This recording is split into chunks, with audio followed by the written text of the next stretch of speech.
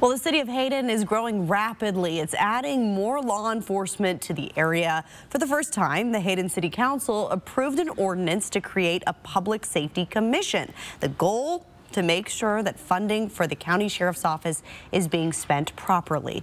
Tonight, community members want to know why it's necessary for public safety, and our Peter Choi explains.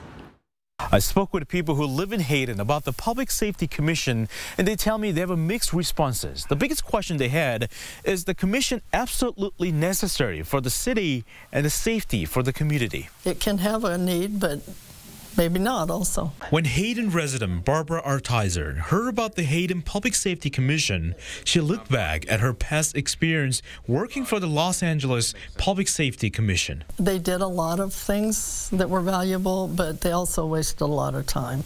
She recognized the growth in Hayden and says the city does need more law enforcement. Especially maybe do it for a year and see how it works and see if we're getting what we need for the money we're paying.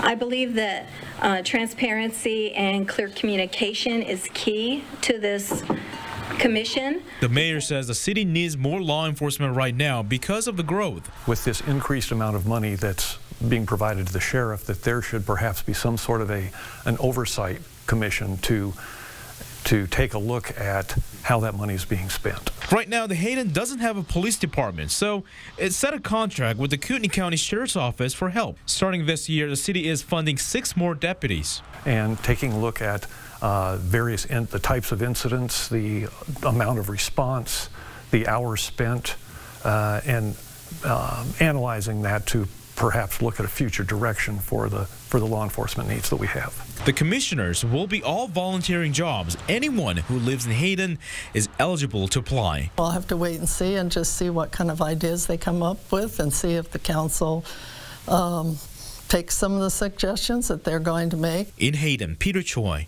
4 News Now.